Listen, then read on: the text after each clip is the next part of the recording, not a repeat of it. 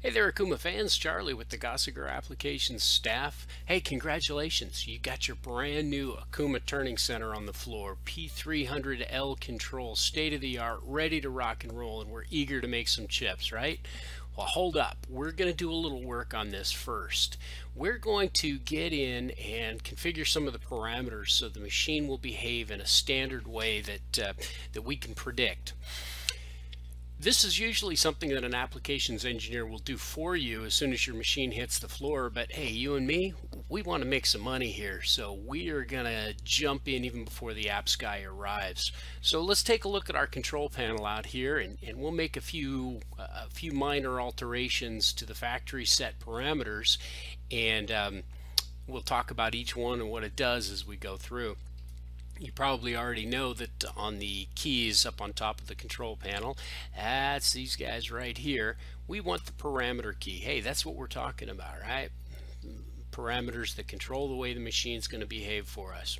As soon as I push this, I get the parameter screen, but I'm not certain which category of parameter I'll be looking at. There is a screen, a screen out feature that allows you to temporarily remove some of the parameters from the available menu.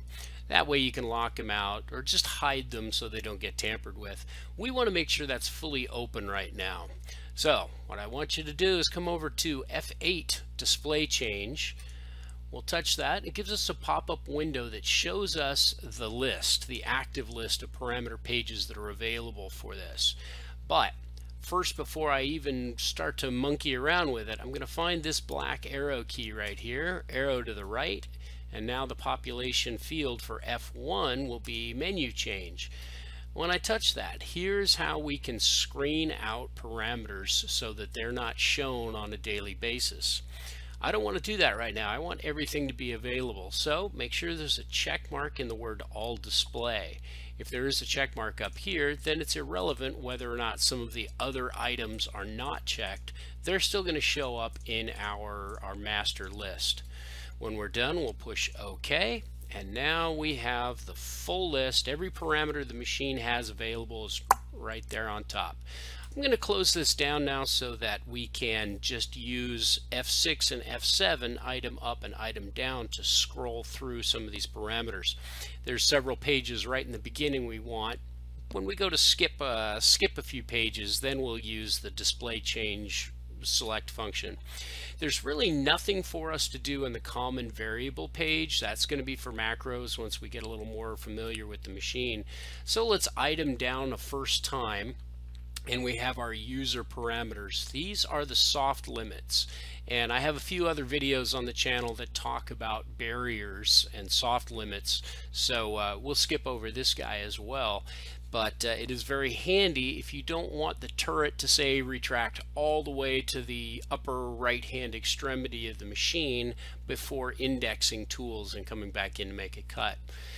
Check out the video. I believe I called it user barrier, or just look at the channel. So let's item down. Page number 3 here is where we can select whether we're running in inch or metric. In our case, yeah, okay, we're going to do the inch thing. If I were to change it, it's simply highlight the length unit system, touch menu, and then you can select whether you're doing inch or metric. I do look down and visually confirm that these length values are all set to 1. That's so that that will change if we had the micronic control, but in our case, we're good. Usually the factory has that set properly right off the bat, so we won't stress on it. Item down again, our gauging data. If you have a probe, that's a whole different barrel of monkeys. Let's leave that one alone too. The next 2 pages are for your RS-232 if you choose to use that. I don't have any videos on that right now because RS-232, especially on an Okuma, seems a little outdated, especially since we can network the control to our corporate server. Hey, there's got to be a video on that, right? Yeah, check out the channel. Okay, so now our next page, little volume control there. Our next page here is for load monitoring. The only real change I make to this page is this guy right here, the upper end of load trace display. I have several videos on the load monitoring function. Feel free to look at them, but just trust me when I say changing that from 200% to 150, basically it shortens up your load monitor and just the gauge, so that you're only displaying to 150%. We're probably not going to run up to 200%. So that's change number what, 3, 4, wherever the heck we are now. Item down again, load monitor 2, I'm good. 3, touch setter, engaging. I'm just scrolling through until I find multiple machining. If you don't have an M machine, no live tooling machine, you can go ahead and skip over this portion. But if we have live tooling, we definitely want to come back and take a look at this. First off, the multi-cycle return point. This is where a tool will retract from a compound hole like a G183 or a tapping G184. This is where the tool will retract prior to indexing the part to a subsequent hole. If it's set to cutting start point, that means it's only going to retract to your R plane before indexing the part, which can cause you some problems if your part's square. So I like to make sure this is cycle start point, which means that we are going to start at wherever the tool was delivered prior to calling the G183, G184, instead of being right next to the part. So let's switch that, make sure it's at cycle start point. I usually leave everything alone until I get to the G184, G298 tapping. This one, Okuma has given us 2 G codes for live tool tapping. One is designed for rigid, one is designed for floating and floating holder. And if you think about it, why would those two need to be different? Why would I need to have one cycle for rigid and one for floppy? Won't a rigid do both? So I like to make G184 a concurrent tap. This way, it doesn't matter whether you use G178 or G184, they will both do exactly the same thing. From the factory setting, it's expecting, if you're holding the tool in a rigid collet, that you're going to use G178, and a floating holder will be G184. Most post-processors are already using G184, so we'll make that rigid. Let's scroll down a little bit on this multiple machining page and see if we come across anything else that we want to talk about. Here's a good one. C-axis clamp and unclamp in Hole Pro. This one is one that I'll leave up to you guys as to whether to set or not to set. Let's imagine we're doing a round part that has holes, 4 holes at the quadrants. This unclamp in Hole Pro, basically what it will do is it will automatically, when you are doing a modal can cycle, G183 at C0, C90, C180, what it will do is it will automatically fire the brake, drill the hole. When the tool is done, before it will then release the brake, index the C, refire the brake, and drill. And it'll do this without you ever using any of the G or the M codes for spindle brake. So this is why I call it a preference. Some people think, hey, that's great. Other people think, wait a second, I'm adding 2 seconds, maybe 2.5 seconds to the drill cycle in between each hole, because it's got a clamp, drill, unclamp, rotate, clamp. So if you are to set this from effect, which means I'm going to automatically clamp and unclamp my spindle, to no effect, right off the bat you're going to get an alarm that says, hey, we have to reset. There are several that we're going to do throughout this video that are going to require a reset or a power on, power off situation. So we're just going to ignore that right now and move on, just knowing that we're going to cycle power, and that's going to take care of all of our issues. Scrolling through the rest of multiple machine, Let's jog down. I could have sworn there was one more I wanted, but let's just go ahead and skip over. I'm sure it's going to come to me sooner or later, and it'll probably get bit. Okay, the next parameter page we want to talk about is the optional parameter spindle synchro tap. This is exactly the same issue that I just described 5 minutes ago regarding rigid tapping. Whether you're using G77, G78, or you are utilizing a different code for rigid versus floating. I always change that to concurrent.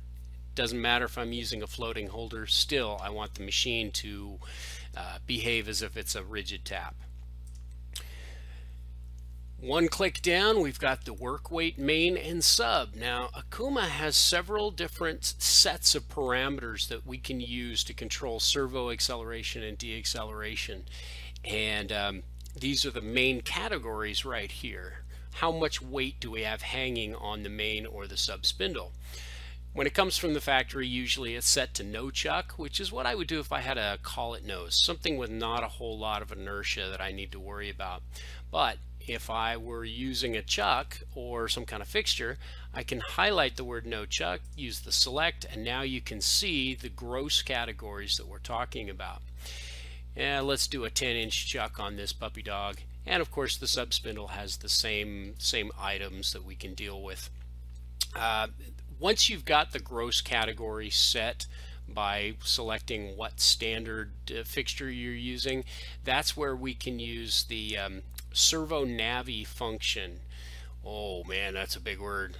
We'll do a video on that at a later date when I'm in front of a machine, because it's really cool. The machine can literally measure the inertia on the spindle and make fine adjustments to the gross category that you see right here. Item down, no robot loader, fixed cycle, we're good, easy op. Factory does a pretty good job of making sure that these are already set right, but I do like to make sure that my tool list, my MDI input, and my tool restart function are all set to effect. This just means that I've got the easy op shortcuts from the main screen that I talked about on another video. There is some more down here on the bottom, but for the most part, I rarely have to monkey with those. VSST. Okay, now here's one of the most important ones, the other function. There's a whole bunch of stuff here that is not really categorized in a way that's logical. Just about everything shows up in this other function page. So let's weed through it, and I'm going to find 2 or 3 of them that you and I are going to want to use. First off, number 25, program start mode requires. This is from the factory generally set to op, which means when I hit cycle start on the machine, I must be looking at this screen. If I happen to be looking at the tool data screen or one of the others, if I were to press cycle slam at this point, nothing would happen. It would just it would sit. It requires you to be looking at this screen before you hit cycle slam. So if that sounds like a good idea for you, go ahead and leave it in op. My choice is to say nothing, because this means if I push the green button, it means I want to make money. I don't give a rat's butt what I'm looking at. Run the machine. And we'll scroll down a little further and find our okay, here's a good one. Anybody ever use M695? That's the harmonic spindle speed control, where you will fluctuate your RPM to avoid chatter in a turn. If you do not populate these fields right here, you are going to get an alarm right off the bat when you try to command M695. This is where the default parameters for the M695 will show up. It's where it extracts the information. So I, in general, like to say the amplitude of spindle